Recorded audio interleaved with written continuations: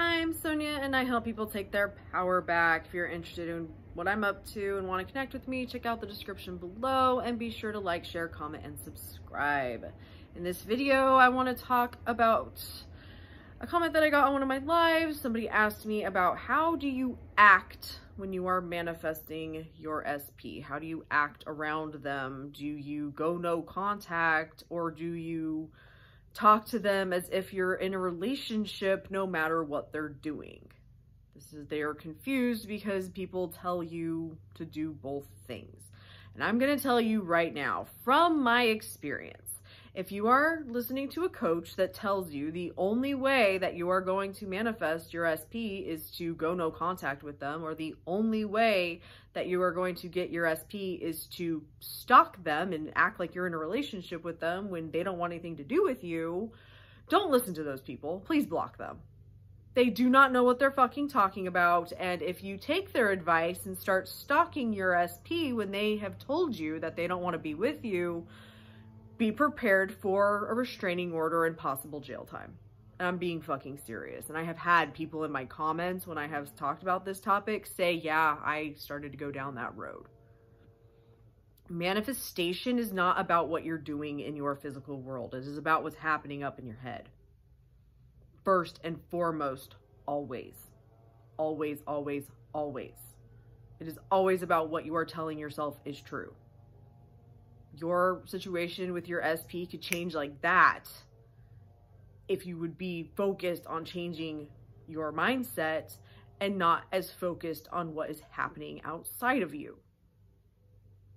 Now, if you are constantly interacting with your SP, I'm going to be fucking honest with you. I don't have a lot of advice on how to do that. I don't. I am authentically myself 24/7.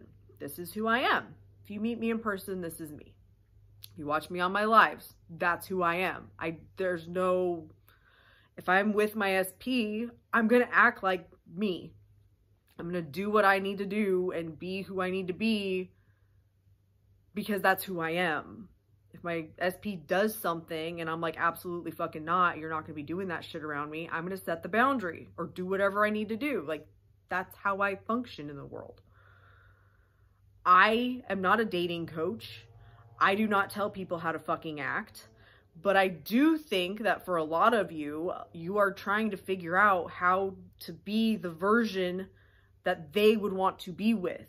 Not understanding that this person loves you unconditionally and will love the true version of you. So if you show up as the real you, maybe they would actually like you and be with you.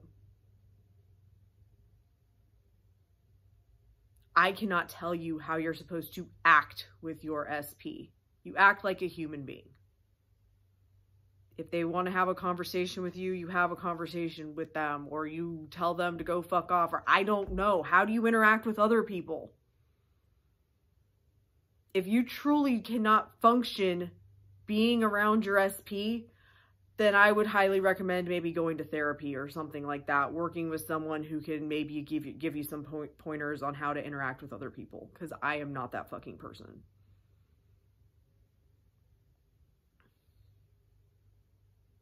But I am so far past the point of people pleasing. That's just not even in my, it's not happening anymore. The trend that I have seen, that Carrie and I were talking about, the black cat versus golden retriever, if you've seen that trend, I would say that you want to be the black cat, where you put your focus on yourself and what makes you happy instead of being so obsessed with them and putting all of your happiness dependent on them doing shit that you want them to do. That's just my personal opinion. Take what resonates, leave what doesn't.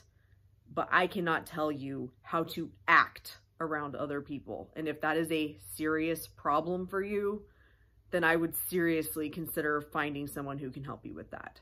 Thank you so much for watching. Love and light.